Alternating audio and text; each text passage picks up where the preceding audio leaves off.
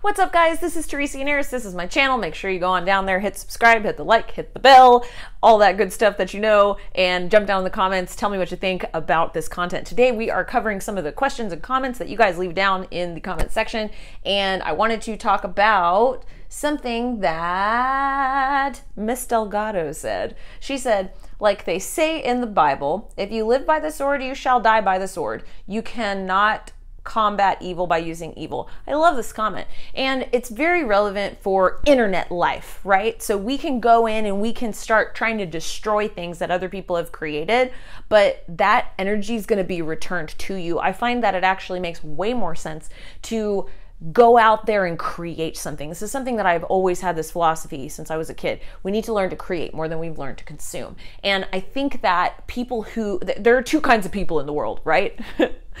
Those that consume or destroy, and those that create. And I always try to lean on the side of create. And I always ask myself that question, or I try to, when I go into a situation, if I'm going to say something or do something, I want to ask myself first, is this going to create something, or is it going to destroy something? Now, I will also say that truth does destroy. You can go into a situation, you can bring truth, and things can crumble because of it, which obviously I've experienced plenty of in my life, as I'm sure y'all have as well. But there's a balance here, and that's not exactly what I'm talking about when it comes to this, because truth is good, truth is light, truth is not evil. And so there is like a penetrating destruction that I guess will come as strongholds are broken down. So that's something that we talked about in another video, is demonic strongholds.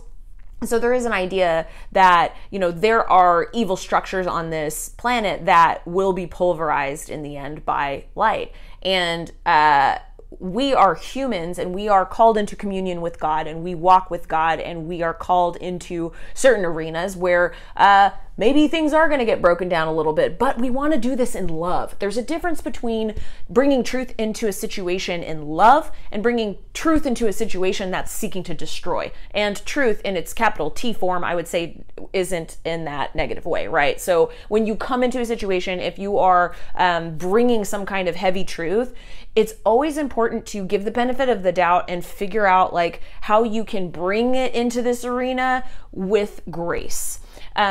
And that's why I say give the benefit of the doubt. When we sit there and we assume that this person across from us has a negative intention, it's going to change the way we respond or change the way we go into a situation. So if we can always just try to soften our hearts and say, you know, I don't really know how this person feels. I don't know what they've gone through. I don't know what their experience is. And speaking to the heart of the person is much better than bringing some kind of information in a very abrasive or rude way. That's really not what we're called to do.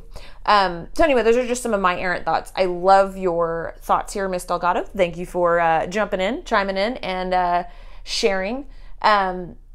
Yeah, I hope y'all have a great day, and I'm excited to hear what y'all think about this. What are y'all's thoughts? Jump down in the comments, let me know. Again, this is Teresa. This is my channel. Go on, hit subscribe, hit the like, hit the bell, and I'll see you guys in the next video. Bye!